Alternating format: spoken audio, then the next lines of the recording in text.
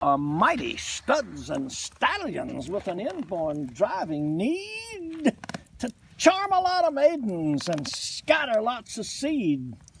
But these ladies here from Venus have a different agenda. They only want a single mate and a cozy hacienda. So love and sex are apples and oranges to us Martian males, but women won't have them separately. They insist on fruit cocktail. So nature has thrown us a cross-purpose curve. Solutions still in doubt. Couples have to find a way to work this contradiction out. Meanwhile, men go charm some lady, get kissed on the lips, and to help you in your quest, I'll pass along some tips. These ladies from Venus are like skittish rabbits. Do I need to tell you, rookie? We must develop gentle habits. Pretend you don't need the nookie. Don't get in a hurry to shed your pants. Restrain that raging need. Bide your time and do the dance. Love can't be won with speed.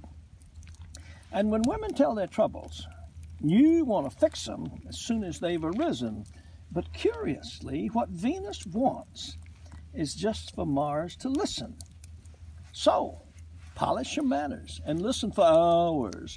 Brag in moderation. Fix her rig and bring her flowers. Avoid inebriation. Don't flash your money or flex your muscles. They'll think you're an uncouth sap. These ladies from Venus consistently reject all macho crap.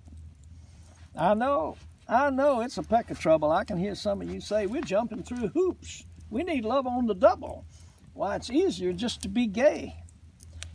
But gentlemen, when that rose finally blooms, when body and soul are a-quiver with joys and passion fills the room with pleasures only women deliver, you'll sing with me the ecstasy song. Oh, sweet Venus, where you been so long? Very good.